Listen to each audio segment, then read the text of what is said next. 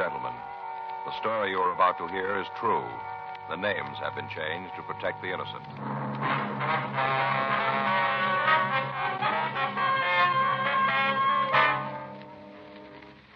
You're a detective sergeant. You're assigned to juvenile detail. For the past 2 weeks, there have been rumors of a teenage gang war taking place in your city. You don't know when it's going to start. You don't know where. Your job, stop it.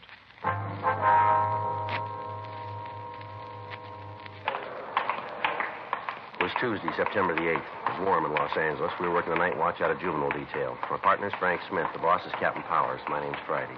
We just transported a prisoner from the main jail, and it was 10:39 p.m. when we got to Georgia Street Juvenile. The interview room. Sit down, Angelo. Yeah. What do they call you, Angie? Yeah, Angie. Why'd you tell the officers who arrested you that you were 18? How'd they find out different? All they had to do was check your record. Well, it don't make any difference. Some of them say 16, some say 17. They're all different. You're 17 now, aren't you? Yeah, 17. All right, you want to tell us about this burglary? I told the other guys, ain't that enough? We want to hear it. No, figure if you tell it once, that's enough. They copped out. I told them all about it. Why don't you ask them? All right, boy. Give us a story. You got a match? Be better if you don't smoke, don't you think? Well, my folks don't care. They let me smoke. The law doesn't until you're 18. Oh, yeah. Come on, Angie. Tell us about it. There's nothing to tell. Me and a couple other kids broke into a house. That's all there is to it. We just broke into the place. What about the stuff you took? I told the other two guys all about that. The officers from burglary? Yeah, they said it was from Central. I told them all about it, everything. You show them where the plant was? I told them I didn't go there, though. I just told them. What'd you steal? Huh? The things you stole, name them for us. Just different stuff. You know, like you find in a house, all kinds of stuff. Was there an electric mixer? Yeah, good one. You know, with orange juice attachment, good. What else? Electric razor, some silverware. What kind of silverware? You know, like you eat with. Was there a silver tea service? A what? A tea service, you know what I mean? If I knew, I wouldn't ask you. Like a coffee pot with legs, a lot of scroll work on it, silver, you know. Oh, yeah, I know. Oh, was there one of those? No. How about a German Luger? Any a pistol? That's right. No, there wasn't one of them. Hey, you guys gonna let me out tonight? No, you'll be held here.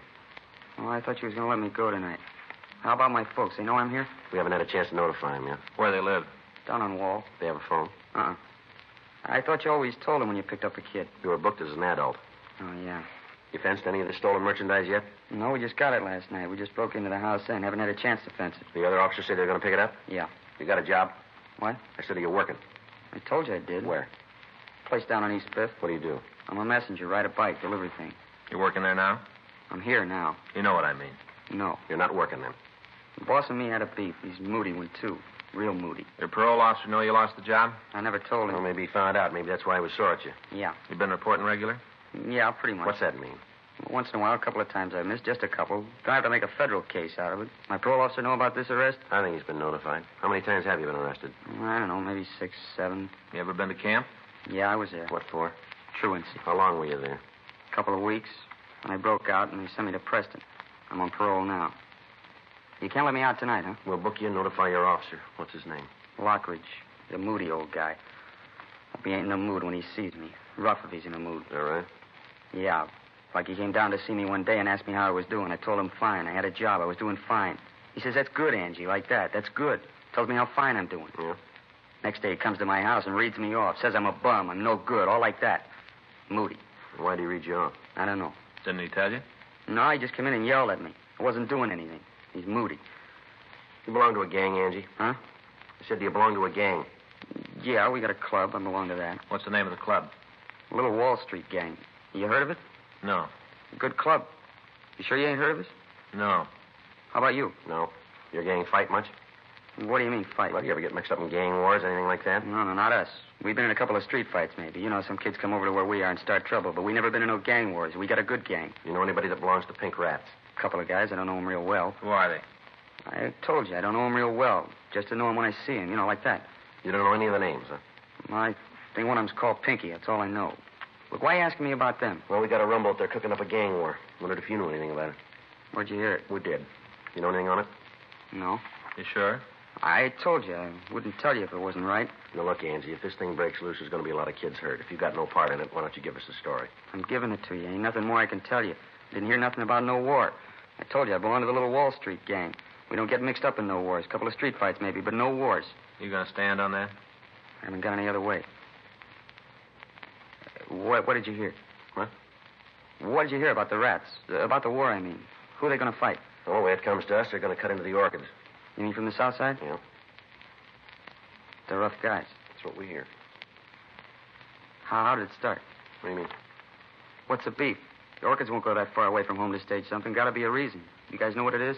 Well, the way we got it, a girlfriend of one of the orchid gang moved over into the pink rat territory. She started to go with one of the rats. The orchids didn't like it, so they drove over one night and beat up on one of the rats. The next night, the rats went over to the south side and kicked around one of the orchids. That's the way it started. A couple of nights ago, one of the rat kids was riding down the street on the motorbike. A car full of orchids came up alongside the boy, and before he could do anything about it, they wrapped a piece of bicycle chain around his head. Kill him? No, he's still in the county hospital. He's not doing too well. We got word there's going to be a party this Saturday night at one of the rats' house. They figure maybe that's where the trouble's going to be. You're not throwing any coconuts at me. What? This is for real? It's the way we get it. Those kids get started, and somebody's going to get hurt real bad. Maybe a lot worse than you got it figured. What do you mean? I heard about the job the orchids did last week. Yeah? They broke into a place and cleaned it out. It must have been for Saturday night. How do you mean? They stole a couple of rifles. Something worse. Yeah? 12-gauge shotgun. 10:45 p.m. Angelo Marcal was rebooked at Georgia Street Juvenile on a charge of burglary. His shoes and his belt were taken from him, and he was held in detention. We put in a call to his parole officer and told him what had happened. After that, we drove by Marcal's home to inform his parents of the arrest, but we found nobody there.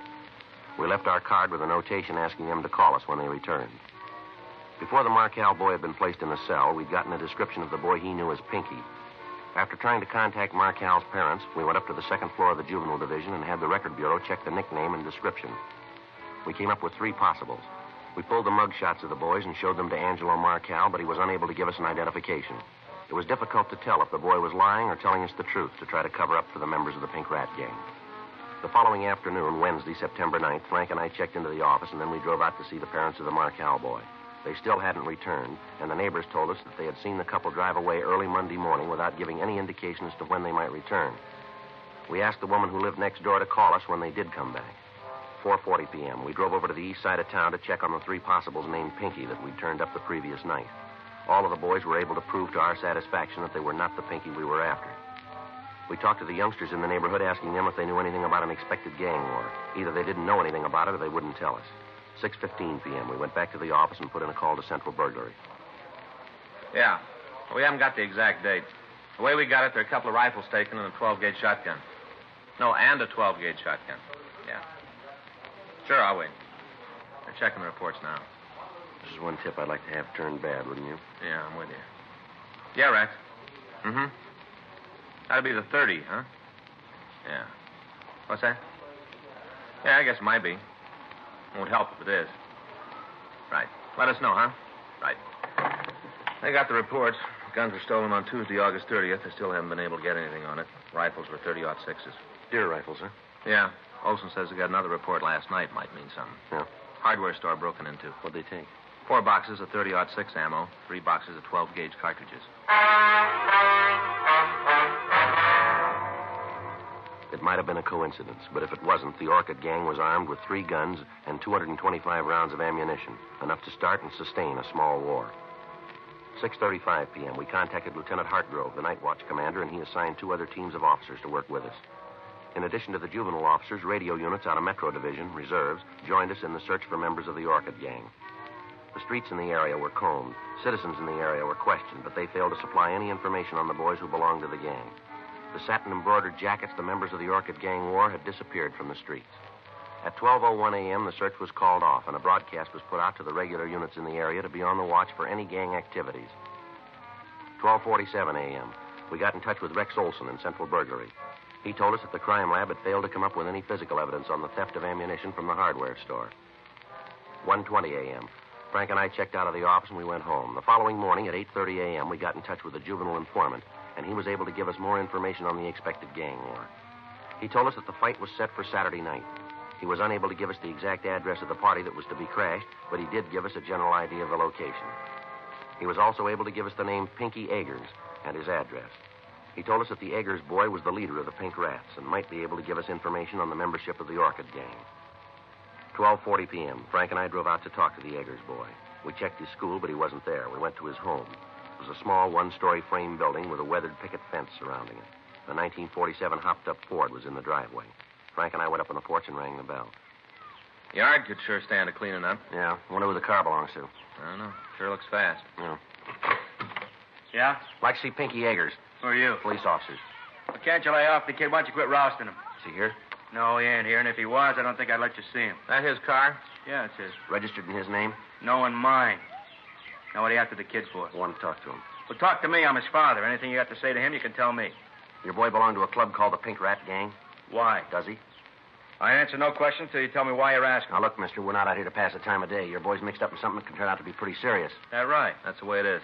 Who says it's serious, and what are you talking about? We got word that your boy's mixed up in a gang war that's going to break out this weekend. And you two big cops are out here leaning on a kid because he's mixed up in a beef. Listen, there's a 5-year-old kid down the street skating on the sidewalk. Why don't you go put the arm on her? If this war breaks out and somebody's going to get hurt, maybe your boy. We're trying to stop it. Well, don't bother. Pinky can take care of himself. Any of the gangs cause trouble, the rats can swing their end. You want to stop the beef, go talk to the other kids. Tell them to lay off. My boy's gang is now looking for trouble. Any fighting going on, you can talk to the other kids. You check them. Leave my boy alone. We want to talk to him, Mr. Eggers. You going to make a pinch? No, we just want to talk to him. Should have known you were going to take him today. Only 2 of you. Well, I'm telling you, you ain't laying a hand on Pink. You try it, and I'll haul you in every court in the country. Now get out of here. Where's your boy now? That's none of your business. I told you to get out. Maybe you don't understand, Eggers. This is a gang war. Your boy's helping to build it. Now you get off my property and don't come back. You hear me? Anything happens, Pinky can take care of himself. He'll be okay. Now you guys leave him alone. I hope he's right.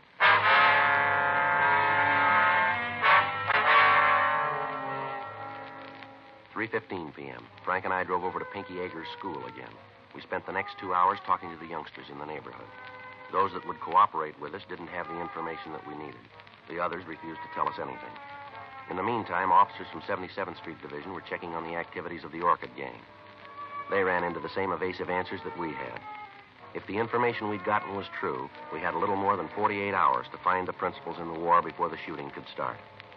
Thursday night, 8:40 p.m., Frank and I met with Captain John Powers, Lieutenant Hartgrove, and the heads of the juvenile details throughout the city. From them, we learned that word of the impending war had spread through the gangs in the separate districts, and that the other gangs were taking sides in the argument and were ready to start their own battles with factions who opposed them. Captain Powers, along with the heads of the divisions, mapped a plan of action to be put into effect at the first sign of an outbreak. Additional cars from Metropolitan Division reserves were to be ready if they were needed. Days off for all juvenile officers were canceled. A 3-way radio contact would be kept open between all divisions on Saturday night. The area where the main activity was expected would be heavily patrolled, both by beat men and by radio car officers. Once the operating plan was set up, there was little to do but wait. In the meantime, the search went on for members of the Orchid Gang and for Pinky Eggers, the leader of the Pink Rats. A watch had been placed on his home, but he'd failed to return. Friday, September 6th, 9:42 p.m., Frank and I checked with the burglary division on the stolen guns. Then we went over to the New Yorker restaurant to get something to eat. Hi, Sal. Hey, Joe, call your office. I just called you. Yeah, thanks. Order him the fish and chips, will you, Frank? Sure. How's it going, Sal? Not bad. Would you? Kind of rough. Where's Rosie? Her and the kids went to movies.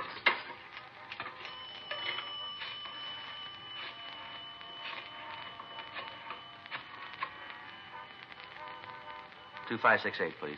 Yeah, George Juvenile. Right. Lieutenant, this Friday. Well, when did it happen? Well, wait till I get a pencil. Saul, hand me that menu, will you? Yeah. Here you are. All right, go ahead. Yeah, I got it. Yeah.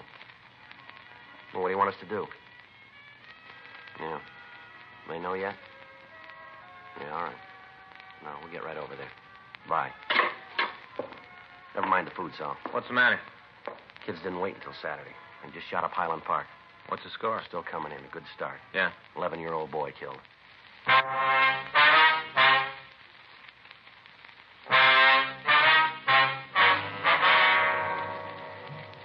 The first victim of the juvenile gang war was 11-year-old Tony Herman. The teenagers next door to the Herman house were having a party. At 9:36 p.m. Friday night, a group of youngsters had arrived at the house and tried to crash the party. A fist fight had ensued, and Tony, who was doing his homework next door, had gone out to see what was causing the disturbance. As he stood on the porch watching the fighting, a 12-gauge shotgun had been fired. The pellets from the cartridge had caught the youngster in the stomach and the abdomen, and he'd gone down. At the sound of the shot, the fighting had stopped, and the party crashers had left the scene. The police had been called, and Tony was removed to Georgia Street Receiving Hospital. He was dead on arrival. From the neighbors, descriptions of the party crashers had been obtained. All of the boys wore satin jackets with a large white orchid embroidered on the back. One of the people who saw the shooting said that the boy who'd fired the gun wore a jacket with the name Gene under the orchid design. A broadcast was gotten out immediately, along with a description of the car that the juveniles had used to escape. The parents of the Herman boy were not at home when the shooting occurred. From the neighbors, we found that they usually went to a movie on Friday night, and they didn't return until after midnight. An officer was stationed at the house to bring them to the hospital when they returned. At 1:34 a.m., Mrs. Herman arrived at the hospital. She was a small, dark woman with graying hair. She didn't know what had happened. Frank and I met her in the hall. I want to see Sergeant Friday. Is he here? I'm Sergeant Friday, ma'am. Well, I'm Mrs. Herman. They say something's happened to Tony. Yes, ma'am. You want to step in here? Might be a little better to talk. All right. Can I see him? He isn't hurt bad, is he? It's that bicycle. I told his father I knew it was too soon for it. He's so little, and to buy him a big bike like that, well, he couldn't hardly reach the pedals. Well, that's it, isn't it? He fell off the bicycle. No, ma'am. What is it, then? What is it? Something more? He's hurt. I want to see him. Just a minute, Miss Herman. Well, why won't you tell me what happened to him? My husband will be here in a few minutes, and he's going to want to know. Why won't you tell me? How bad's he hurt? Pretty bad, ma'am. That's not an answer. How bad's he hurt? He's dead. Dead? Can we get you anything? My boy's dead? Tony? What? I thought he'd fallen off the bicycle. He got it for his birthday, a new bicycle, 28-inch wheels. I thought he'd fallen. I didn't know it was like this. Can I see him? My boy, can I? Yes, ma'am. How'd it happen? How? We're sorry about it, Miss Herman. My Tony had an accident, and he's dead. He went to a movie and come home to find our son's dead. Better get the doctor, Frank. Right. Doctor will be here in a minute, Miss Herman. Just a movie. He's doing his homework. Now he's dead. How did it happen, Mr. Friday? The gun went off. He was standing on the porch. He was hit. But who was shooting? Who shot my boy? Who killed him? We don't know, Miss Herman. I want to know who it was who killed him. I want to know. His father's going to want to know. My boy's dead. My boy, my son. You want to handle this, Doc? We'll wait outside. Sure.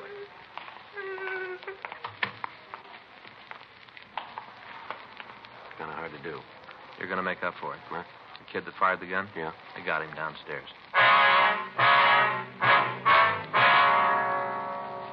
A few minutes after the broadcast had gone out on the boy wearing the jacket with the name Gene on it, two officers on York Boulevard had picked up the speeding car. In shaking down the occupants and the car itself, they'd found the jacket hidden under the rear seat. In the trunk of the automobile, they'd found the stolen rifles and the shotgun with one discharged cartridge in it. The three boys in the car had been taken into custody and brought immediately to Georgia Street.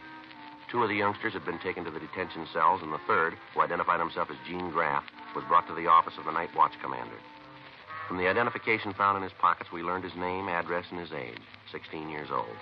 His parents were notified that he was being held, and they were asked to come to the office immediately. All the time the boy had been in the room and the calls had been made, he refused to say anything. When Frank hung up the phone after calling his parents, he made the first statement. What's that going to prove? What's that? Having them come down here. What are you going to prove with that? You want to tell us about it? That's a kid. You going to be all right? No, he's not. How bad's he hurt? He's dead. Rough. That's all you got to say? What do you want me to say? You gunned down an 11-year-old boy, and that's all you got to say about it? Look, cop, I know the routine. You read me off, make a big speech, and I'm supposed to feel real bad. Well, I'd like to go along with you, but it won't work. Look, save the effort. Use the words in somebody else. Do what you're going to do, and let's get it over with. How old are you? You already saw it. How old? 16. Pretty heavy, aren't you? I've been around, yeah. Don't get smart, kid. Not my fault. I was born that way. How many times you been arrested? Couple. How many times? 4. For what? Suspicion 211, suspicion 245. You're 16. You've been picked up for robbery and assault. I didn't stand any of them. You ever been in camp? No. You ever served any time? Look, the taxpayers pay you a lot of money to keep records. Why don't you look all this up? It's there. Where'd you get the shotgun you used tonight? I won it in a raffle. I got a lot of luck. Yeah, well, it just ran out, kid. Now, I'm going to give you a piece of advice. If you're as smart as I think you are, you're going to take it. You start answering these questions, you start answering them right. You bought yourself a pile of trouble that you and that smart mouth of yours aren't going to talk your way out of. You killed somebody, an 11-year-old boy. You walked up that house with a gun you were ready to use. And you just answer the questions and never mind the sarcasm. Put the muscle away. You lean on me and I'll have every sister in this state on your neck. I'm a juvenile. Don't you forget it. You just got out of that league. That's the way you see it. That's the way it is. from where you sit. But I'm telling you, you give me any muscle and I'll scream my head off to every sob sister club in the country. I'm going to ask you once more, young fella. Where'd you get that gun? I bought a lucky ticket. Stick with it, kid. We're checking the numbers now. Those guns were taken in the burglary last week. You're dead on it. We got you going in. You try to make it stick. Don't worry, we will. Use narcotics? Do I look like a hype? I asked you a question. And I gave you an answer. Did you drink? Sure, I'm a real lush. I'm going to tell you something. We're running out of patience with you. Well, then you better go get pumped up. You're going to need a lot more. What were you doing out there tonight? Where? Come off it. You know what I mean. Gently, gently. What were you doing at that party? What do you usually do at a party? I was having a good time. Why'd you take that gun with you? I was in the car. I didn't take it. I went along for the ride. Well, who put it there? I don't know. Other boys say it was yours. That's a lie. Prove it. I don't have to. You got to prove I did know about it. We don't have to prove a thing. There are a couple of people who saw you shoot the kid. Guys you were with it copped out. You're nailed and you know it. We'll see what the judge has to say about it. I've gotten off before. I'll swing it this time. I'm a juvenile. I'm not responsible for what I do. You really believe that, don't you? I said it. You know, I got two kids. What do you want, a medal? I got two kids. They're pretty good youngsters, too. They go to school, they study hard, and they're trying hard to grow up to be decent human beings. They'll get married and raise ordinary families. They'll never do much of anything special to get their names in the papers. Nobody's going to give them much notice, and maybe that's the way they want it. But all of a sudden, somebody like you comes along, mean and rotten, and people hear about you. They figure all the kids sat down and wrote your name on a ballot, and now you represent all of them. That you're the shining example of American youth. They sit there and shake their heads and talk about what's happening to the younger generation. They got the wrong picture. It isn't true, none of it. You framed it. You act like a big man, and every decent, honest kid comes on looking like a bum. You sit there and blow off about being a juvenile. You like it because you think it'll buy you special privileges. Well, you're wrong, fella, not in my book. As far as I'm concerned, you're a rotten little killer, and you're going to be treated like one. Now you bring out the rubber hose? All right, come on, let's go. Take your coat, boy. You're not coming back this way. Yeah. Come in. Mr. Friday, Yes, Miss Herman. they told me I'd find you here. Is this the boy who did it? Yes, ma'am. What's your name? Answer. Gene Graff. Why'd you do it? Why'd you kill my boy? Did he do something to you? Is that it? Did Tony do something to you? Answer me. Say something. Just tell me one thing. What right do you have? What right does a young hoodlum like you have to stand there alive and breathing and my boy dead? What right? Do you hear me? What right? Miss Herman. Make him tell me what right. What right? What right does he have to do a horrible thing like this? What right? I don't know, but we're going to take it away from him.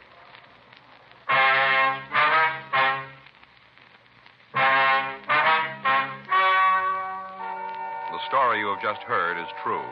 The names were changed to protect the innocent. On October 4th, a petition was filed in juvenile court, and the subject was declared unfit to be tried as a juvenile. He was ordered to be tried in superior court under the general law.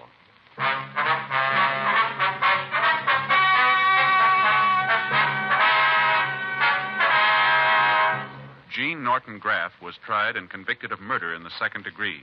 He was referred to the Youth Authority for punishment. Murder in the second degree is punishable by imprisonment in the state penitentiary for a period of from 5 years to life. Dragnet, the story of your police force in action, is a presentation of the United States Armed Forces Radio Service.